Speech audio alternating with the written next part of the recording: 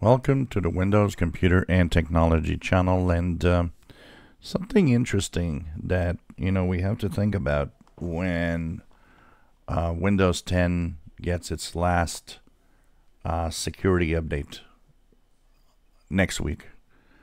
We know that we're not going to have bug fixing updates anymore. The contract of you going into extended support for Windows 10 is and stipulates that this is only security updates for the next year.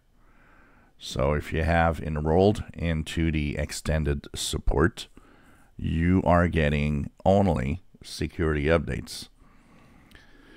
As we all know, this extended support of security updates kind of has a risk.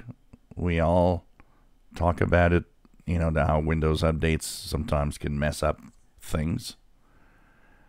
The contract does not, give Microsoft any mandatory way of fixing updates. It doesn't tell Microsoft, you have to fix bugs if your Windows updates for security created something bad. Now, I would think that Microsoft will, of course, fix any bugs that would be major. But it's something that is interesting to think about. That possibility that, if an update breaks, you'll have to have a fix, and they don't issue fixes anymore, what will happen? And also, it kind of gives us an idea of, well, could it be better to use Zero Patch? Is Zero Patch more secure? Technically, it probably should be more secure because it doesn't patch everything. For example, Zero Patch will not fix everything that Windows Update security will fix. There are some security flaws that are of very low level that Zero Patch will not address. The Zero Patch really addresses what's very important to fix.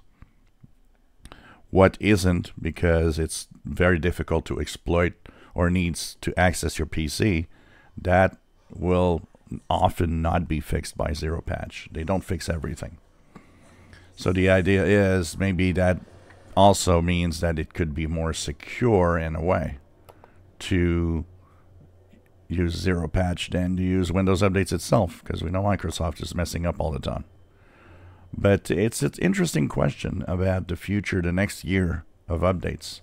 And hopefully the updates won't mess up something in Windows 10. But in the last year, there were a few things that were messed up in Windows 10 because of Windows updates. So that will definitely be something interesting to look at in the months ahead as we go into extended support for Windows 10. If you enjoy my videos, please subscribe, give us a thumbs up. Thank you for watching.